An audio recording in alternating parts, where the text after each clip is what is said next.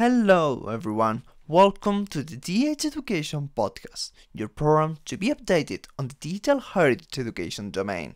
I'm your host, Raúl Gómez Hernández, and I'm glad to be here with you. In the 8th episode of this podcast, we will talk with Nicole McNeilly and Maria Drabczyk about their experience developing and implementing, as facilitators, the Europeana Impact Playbook, an impact toolkit developed by the Europeana Foundation in collaboration with the impact community of the Europeana Network Association.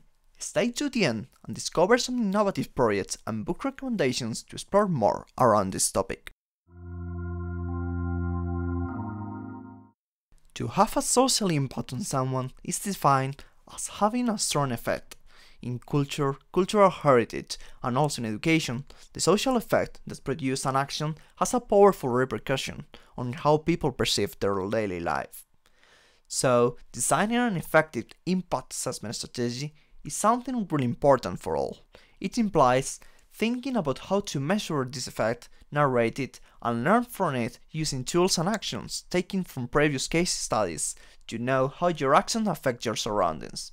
In this impact assessment, it's important to think about how the stakeholders are involved in. They should be part of all discussion, but this doesn't happen in all cases. In this process, not only stakeholders must be under control, but also resources used, activities made, and outputs in short term and outcomes in long term. The way all the quantitative analysis is taken and disposed to understandable mode is also important. For this reason, it's recommendable to use the most effective digital storytelling tools to involve all stakeholders in the post-project actions to improve what they do. An example of this strategy is the Europeana Impact Playbook, a toolkit for digital heritage that can be very useful for doing an impact assessment of any digital heritage education resource and project for young people. After this introduction, let me propose some questions to discuss today with our speakers. How can we define a good impact assessment strategy? Is the Europeana Impact Playbook ready to use for being implemented on heritage education resources? This week, I would like to talk with Nicole McNeilly and Maria Drabczyk about it. Hello Nicole and Maya. Thank you very much for coming to this podcast. Happy to be here. Thank you for having us. Exactly. Hi, and thank you for having us, indeed. Let me introduce yourself a bit to the audience. Nicole McNeilly holds a Bachelor of Music from the University of Glasgow and an MA in Cultural Policy and Management from the City University of London. She works as an impact advisor at Europeana Foundation, being responsible for the development of Europeana's impact framework. This includes developing and revising the Europeana Impact Playbook, supporting how Europeana embeds impact assessment into its own practice, and conducting impact assessments on Europeana's work. As well working for Europeana part-time, where she worked before as a responsible for the Europeana education community, Nicole is a freelancer evaluation, researcher, advisor, and facilitator, working across different projects in the cultural and creative industries and in cultural relations. She's a collaborator in cultural solutions and is currently leading the development of a knowledge-sharing strategy for DH Interrupts, network of youth delegation representatives, responsible for culture around the world. Maria Drabczyk holds an MA in Sociology from the University of Warsaw and a postgraduate diploma in Cultural Diplomacy from Collegium Civitas. She works as a project manager at the Polish National Film Archive Audiovisual Institute, FAINA, in charge of international cooperation, mostly focused on access and creative reuse of Institute's digital collection for research, educational, or artistic purposes. Maria is also the chair of the Fiat IFTA Value, Use and Copyright Commission, and board member of the U-Screen Foundation, and a member of the Europeana Association Member Council. The Europeana Impact Community is one of the Europeana Network Association's 6 specialist communities. It supports a wider and diverse group of people on the practice of impact assessment and awareness, transferring knowledge and sharing skills.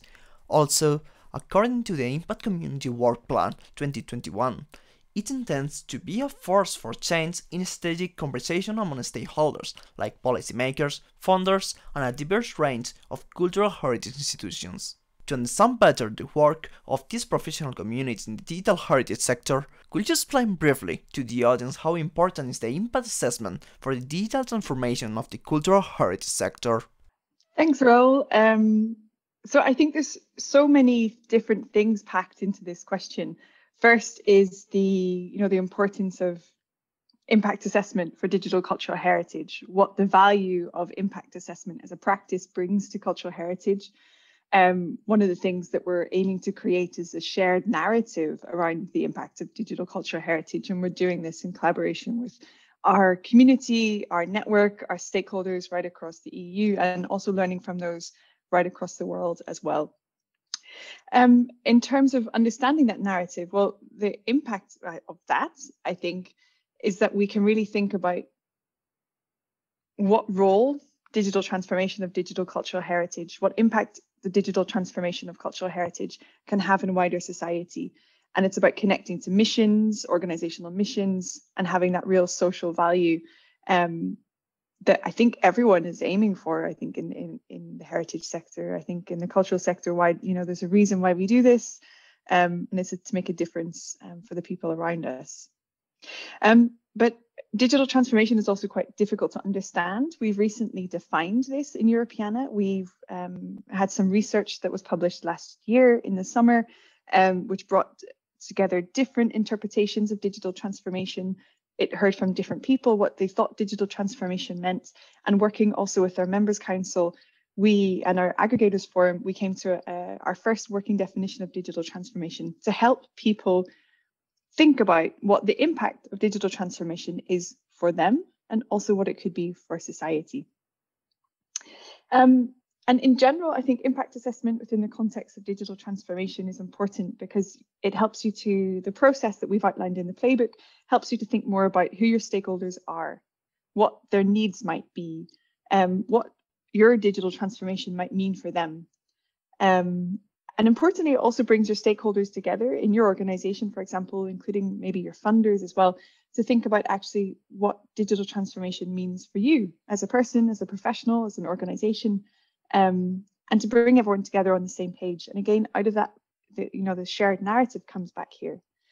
But yeah, I think it's important because of that bigger question, the why. We're asking about digital transformation, trying to understand it better, trying to encourage digital transformation because we know we can have an impact on bigger society. It's so impressive how impact assessment can be so important in many ways. I agree with that sentence you said before. If you can measure something, you can understand it. I think digitalization is something really new for many organizations, and any tool helping to measure these actions can help them to understand their social impact. In my opinion, impact assessment should be part of this process, like the task of designing, development, or dissemination, as you can know how to engage better with your audience, and now when these audiences are diversifying, it's more useful than ever, because you need to collect more information. Also, the relationship with your stakeholders like funders and policymakers is upgrading, and the institutions need to imply the stakeholders in many ways as an essential part of their projects. I think also to follow up on something you said, it's also, absolutely about making the case for digital transformation as well, about measuring what you can measure. Not everything can be measured and not everything that matters can be measured, but you can start to make a case for increased investment in digital heritage and digital practices and tools and capacity building if you start to demonstrate the impact that you think you're having. And if you have this impact orientated approach, you're much more likely to be able to have a convincing case for why you need funding that policymakers and funders can respond to. So I think that's another important reason about convincing maybe even that upper management in your own organization or convincing your colleagues or anything like this. Absolutely, it's about definitely reaching out to those stakeholders too. As a result of the work done by the Europeana Foundation, in collaboration with the Europeana Impact Community, it was launched in 2017 the Europeana Impact Playbook, a collaborative ready-to-use toolkit that includes advices, recommendations and tools for putting in practice a full impact assessment in any cultural heritage project. It helps the user in the design process, the quantitative evaluation, and the way it can be transformed into practical actions. After this introduction to the Europeana Impact Playbook, could you explain more how it was developed and which type of content are included? coming back to what Nicole has just said, I think we all in the cultural heritage sector had this urge to be able to better understand the impact of our actions, but we were missing out on the right tools and methodology. So there was this need to try to clarify, identify, I think even better, the process, the tools, the ways of approaching impact and how we can implement it or make it part of our daily processes. Because we all, I think in our hearts, we know that the impact is there, that especially the social dimension of it, but it is still difficult for us, I think, generally as a sector to identify it or implement it in our daily approach, to really to see, okay, but what precisely am I achieving through this and that activity, through this and that project? Am I putting enough resources into this and that? So at some point back in time, I think, I wasn't also involved at the very beginning of the work on the impact framework set up by Europeana, but a community of experts led by the Europeana team gathered to discuss, okay, so exactly, how can we approach this challenge? How can we start thinking about having more impact focus approach implemented to our daily work, and how can we support the community? And voila, here a few years later, there was the Impact Playbook, which is, to me, it is like a step-by-step guide to the process, to making impact more part of your task, of how you approach projects if you're project-based, but basically I think any activity that you can do, because Nicole was referring to the digital transformation area, but actually I think you can implement this approach, this methodology to any project that you are addressing. But coming back to the beginning and the team behind it, so as I said, the work has been led by and still is by the Europeana Foundation, but I think it is so impactful and to the point because it has been a collaborative effort. It has been reviewed or populated also by the members of the Europeana Network community and external experts. It's been greatly and broadly discussed with different groups of stakeholders, exactly in order to make sure that this is a tool fit for purpose, because it is a tool, and it has been it's divided into 4 chapters, or as we call it, phases. Starting from, and this is also something, Raoul, that you I think already listed. So there is a design process. So how you think about the impact of your activities, how you design it, how you make sure that the right people are around the table, and that you're also approaching the needs of all the people, all the stakeholders involved in the process. Then it's about the methodology understood as data gathering and data analysis. And this is qualitative versus, or not necessarily versus, quantitative. So those 2 different approaches that also, I think, in the end, have to come in line, or for us to just make sure that we understand the value of our actions better. Then it is about, okay, creating stories based on these findings. So how do we make most of the data that we gathered and the findings from the study? So how do we make sure that we, I would say, sell the story right, and also to the right stakeholders, because we talk differently with policymakers, we will talk differently with stakeholders representing funders, etc. Will differently address the community, our peers, etc. They are all equally relevant, but they all also have different interests and different needs, and we need to present different incentives for them to better understand the value of our work. And finally, the final phase, the final step that I personally find super relevant, it's about evaluating your own approach. It's making sure it's coming back to stage one and checking, okay, how did I go? How did I do? How did it go? Has our approach changed on the way? Maybe we have missed something. So it's really about seeing that the whole the impact assessment as a process, which it is, of course, because you need time to be able to do it. You need the right set of people, as I said. You need different steps to be able to evaluate the work, to understand the value of your work, especially again in the social dimension of it. And this is, I think, something we still haven't said. That this is still work in progress, the work on the playbook. So we have 2 phases already released, tested, used.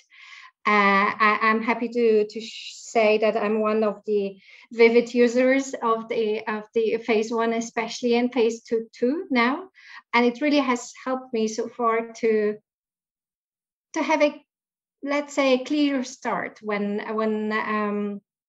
commencing a new project, new initiative. This really helps me set the structure of what I want to achieve, of what we want to achieve as an organization. So phase 1, phase 2 are already there for you to use, to test. And we really would like to invite you all to visit the website, Europeana Impact Community website, and the Impact Playbook website. I'm sure you will share all the details, Raoul, later on. And with regard to phase 3 and 4, I think I can only give the floor to Nicole, who is the one working on it currently. Thank you, Maya. Yes, it's a really exciting month. I'm working with a small group of people to develop the first draft, the beta version of phase 3 of the playbook. And we should have this ready by the end of the month, so that we should be releasing this in May for testing. So over May and June, we'll be testing this with our colleagues, with our network, with the community, with anyone who wants it, really. And it's super exciting. We're learning a lot. We've had a really interesting process. If anybody wants to find out more about the playbook, we've had a series of webinars over the past 5-6 months that have gone through. Each webinar has taken each of the phases. And so, for example, in the webinar around phase 3, we brought people together. We hadn't written phase 3 at this point, but we brought the people together who we thought might be able to help us. And they have. Everything they've shared has been super, super valuable. So we're able to think about data presentation and visualization, storytelling, narrative building, things like this. It's been really super. And similarly for phase 4 is still very much in development. We had a webinar about this, and we brought together some really wonderful perspectives, including, for example, a representative of the Museums of Impact project, which I also recommend in terms of what Maya recommended. This self-evaluation is super important, and we'll be thinking about how we can take or learn from what they're doing and testing, how we can build that in, how we can build their best principles into our playbook as well. As Maya was mentioning, this is a super collaborative effort. Anything about the playbook has been collaborative from its very inception, I think. And so you see that in all aspects of even the methodology. This very collaborative team methodology is collaborative as well. Wow, it's amazing all the work done and the effort invested to create the Europeana Impact Playbook. As I know from the reports published on the Europeana Pro website, many institutions have shared their case studies applying phase 1 and phase 2 of the playbook. It's so grateful to see how many organizations think your playbook is so useful. I believe it's because you work collaboratively with all your network to improve and adapt this toolkit to the real needs of the sector, taking into account all their opinions. When phase 3 and phase 4 will be released, I think it's going to be the most complete, ready-to-use impact assessment strategy for the cultural sector. I would also like to say that phase 2, we are also doing a very thorough review of phase 2, just to pick up on something you mentioned, Raoul, about usability We realized that we should really be improving phase 2 and how it's used. We don't have as much ways of how people should work with their colleagues to use it, for example. It's more like a guidebook with some resources than an actual workbook, a playbook. So we're actually doing this review of phase 2 as well, and working with the Impact Light Task Force that's part of the Europeana community as well. They're leading this sort of thinking with a really interactive hat on how can we make this training, how can we support people to train themselves and to train others in this methodology and to bring people along in the process, of which you're part of that task force as well. So interesting plug there. Yes, I think that's something people are really interested in, but they are not familiarized with it. So doing it in a simple and interactive way is a really good approach for getting them to understand what they are doing. For example, all the stakeholders involved in this project will realize how easy it is to implement impact assessment strategies for their own professional activities, thanks to the final methodology being developed. Yes, I fully agree. I would just like to add to that, because indeed there is still a lot of work to be done in terms of, I would say, raising awareness about the impact, the value of impact, the value of discussing the impact of our work. And here you already mentioned that too, Ro, that the resources that were gathered on the Europeana Pro site, referring to impact, all the case studies coming from very different backgrounds. So showcasing different projects with different themes and focuses. I think that would be a great starting point for a newbie, someone new willing to get interested in the topic of discussing impact. Then all the resources, like the playbook itself, of course, but all the extra tools that support the work with the playbook, all the lovely charts and designs that are there to help you work and to help your team work with it. I think really that could be a great starting point for everyone interested in that.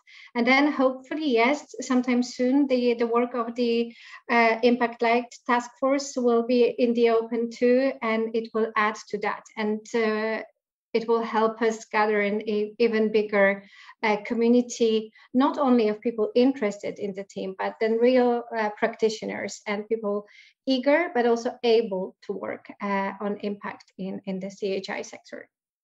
COVID-19 pandemic has sped up the digital transformation of the cultural heritage sector.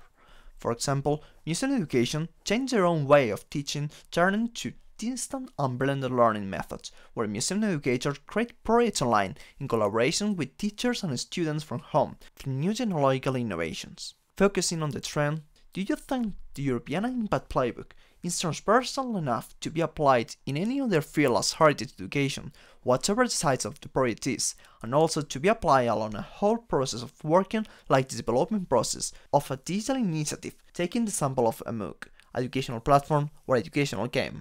Also a very good question and a very relevant question that we talk about a lot at the moment, because we want the playbook to be used to support social change, to support social impact, to make a difference in people's lives and to help others like really impactful work.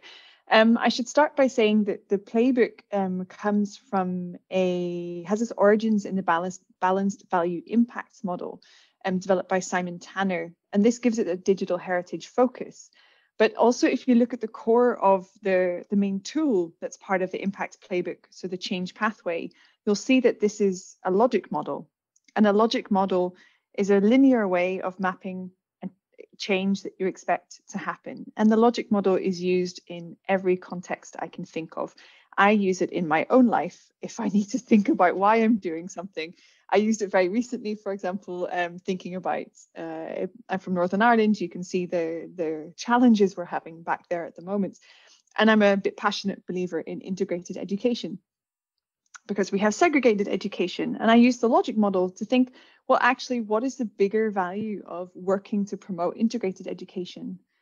what is the value it can have on society. So for example, in that educational context and social context, absolutely, this tool was very relevant. There will be some parts of the playbook which are very specific to cultural heritage. There will be some parts which are very, very specific to digital cultural heritage, but there will be some parts which are so universal in their themes that anyone can use this. And so, you know, anywhere where it's difficult to articulate value, a lot of these are more qualitative, more, you know, culture, educate, like trying to track value in some areas can be really, really difficult. And tools like this are there to help. So there's lots of different areas which have that similar difficulty in expressing and articulating their own value. Also relating to digital education or digital heritage education, we have recently published 2 impact reports, which might be of interest to this community, to listeners. One was on Transcribathon. So Transcribathon, a tool where you transcribe handwritten digital heritage online. So you have a written, a digital version of this heritage, and also of the social return on investment of the Europeana education MOOC. So, you know, these are education contexts where we've applied they're related to heritage, of course, but, you know, it's not that it's only relevant for heritage. There's a lot of crossover and a lot of applicability. And then if you look at the distinct phases, so phase 1 is this really, like, I wasn't involved in the development of phase 1. I joined around the end as it was being published towards the sort of last months. But I still look at phase 1 and I am astonished by how they've taken this process, which can be so difficult, and made it so intuitive and so step by step. And this impact design process, walking through the change pathway, thinking about your stakeholders, is applicable in any context. Phase 2, it's really focusing on methods, data collection, and of course that has its relevance in also any context. Phase 3, we're focusing on storytelling, and storytelling is unique. So, or not unique, it's the other word is not unique. It's everywhere. Storytelling is everything and everywhere and relevant, so relevant in our lives at the moment. So, and of course, as Maya mentioned earlier, this phase 4 evaluation is super important. We should always be reflecting and evaluating on what we're doing, how we can improve, and how we can make more impact in society. So yes, it's a very relevant tool. And to close, we're also holding a research and impact event in May, on the 10th and 11th of May this year. So we're bringing together the research community in Europeana and a wider research audience and the Europeana Impact community to think about, well, you know, what can the research community learn from the playbook? So absolutely, we're using this already in a very transversal context. So yeah, I think there's a lot of potential. As Maya mentioned earlier, it's a lot of this is about raising the profile of the resource, showing that it's there. And this is something we're working on through the community and with our colleagues and with the wider network. Yes, it's really great to see how the Europeana Impact Playbook can be useful in any domain and their tools can be applied in a traversal way. We have talked about the relevance of undertaking impact assessments in cultural heritage projects, how the Europeana Impact Playbook can help institutions to make it easier. To end this talk, I would like to talk with you about how the Europeana Impact Playbook can be applied in a practical way. So, could you tell the listeners which are your recommendations on the time of implementing an impact assessment strategy during the development process of educational resources through cultural heritage or any activity from the educational community? I would start with saying that no matter what kind of project you're involved in, but okay, let's focus on education, but actually any project that you're in and that you're thinking of running, doing, creating, designing, you should, I think this is the way to approach it. So you need to always start thinking about, okay, so who is it for? Who am I going to do this with? So the stakeholders. And I think that the phase 1, we mentioned that already a number of times during this lovely chat, that the stakeholders are all over the place, so to say, that they are being involved from the stage 1, and that this is super relevant, that this is a collaborative effort, but this is also a collaborative effort in a sense that you are really being aware of all the key players for the project and in the project. Then it's always about, okay, why am I doing this? At least it should be always about this, asking ourselves the questions. Okay, so why am I doing it? And then this comes back to the value that Nicole has just described, and measuring the value of our actions and our ambitions, etc., etc. Then it's about how and what. Yes, so these are all the key core questions that we need to ask, or we should be asking ourselves before starting a new project, a new initiative. So when you ask about the time, the right time, from the very start, from the very beginning, this is, I think, when you can really use the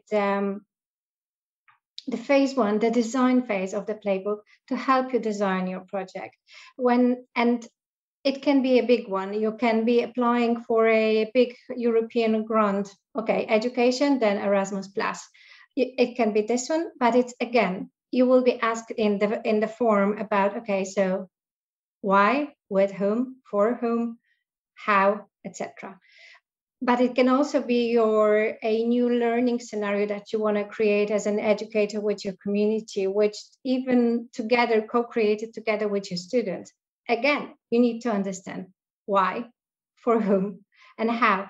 So I think really the scale, it's up to you. It's more about the approach again. And then it's the playbook comes with a set of tools that can help you facilitate the process. And as Nicole earlier mentioned, yes, maybe you won't use them all. Maybe it's about cherry picking. Maybe it's about choosing your own pile of tools and the different or a very specific set of tools and elements that are there. But I think this is also one of the biggest value of this of the playbook. It's flexibility. You can really align it with your needs, like tailor it to what the scale of your project is, but the ambition, but also how much resources you have, how much time you have to be able to work on it, how big is your group, etc., etc. So I would say, like, again, just to wrap up, no matter, like, don't be worried about the size or the scale of your project. Just give it a try, because it really can surprise you and open up the way you suddenly start seeing the idea of a project that you're going to have or that you already have, and that it may help you shape it in a surprising way. Those recommendations are so useful to understand how it can be open and attractive for many professionals. The Europeana Impact Playbook attraction lies in their non-formal and simple way of implementing it, with tools like the Empathy Map, a collaborative tool that helps you gain a deeper insight into your stakeholders, or the chain pathway to organize and develop this strategy in a simple way. Yes, definitely. And I would say that, coming back to one of the points that you made just now, saying that people are not aware of doing an impact assessment while doing it. I think this would be the best, how do you say, success indicator, I would say, if we could turn this challenge of having an accidental work on impact into a targeted, a very simply one of the tasks that you always have on your to-do list when working on something new, on a project.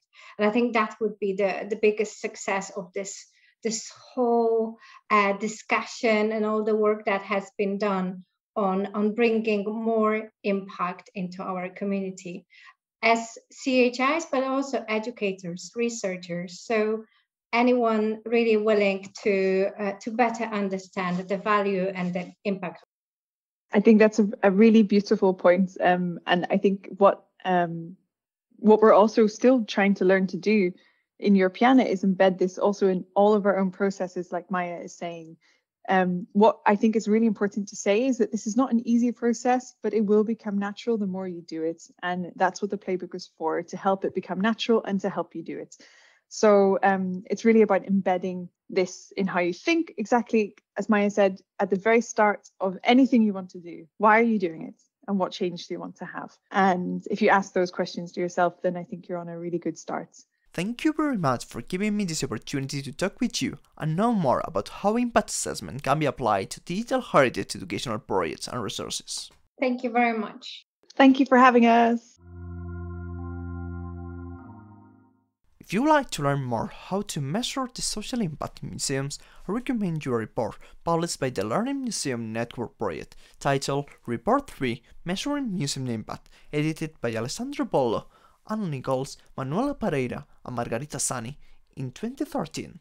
To learn how to design an effective impact assessment strategy for digital education heritage, I suggest you to read the Europeana Impact Playbook, a toolkit for digital heritage developed by the Europeana Foundation in collaboration with the Europeana Network Association in 2017. It's still in the process of development, and it will help you to design the strategy, measure the effect, narrate the results, and learn from them. If you want to know European projects working on new ways of measuring impact in digital cultural heritage, I recommend you visit the Indices Project website. It aims to empower policymakers and decision makers in the cultural and creative industries to fully understand the social and economic impact of digitization in their sectors and address the needs for innovative reuse of cultural assets.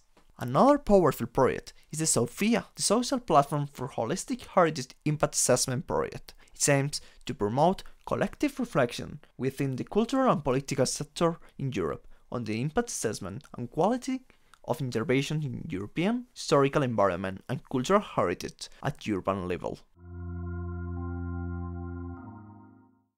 Thank you very much for being today with Nicole McNeilly and Maria Drabczyk and me in this podcast. Next week, a new expert will come and a new topic will be. Find all the resources from the topic we talk about in this podcast on the resource section of DH Education blog. If you like this podcast, subscribe to the YouTube channel, share with your colleagues, follow the podcast on Spotify, iVoox, or any platform you listen to, and follow the project on social media. See you next week!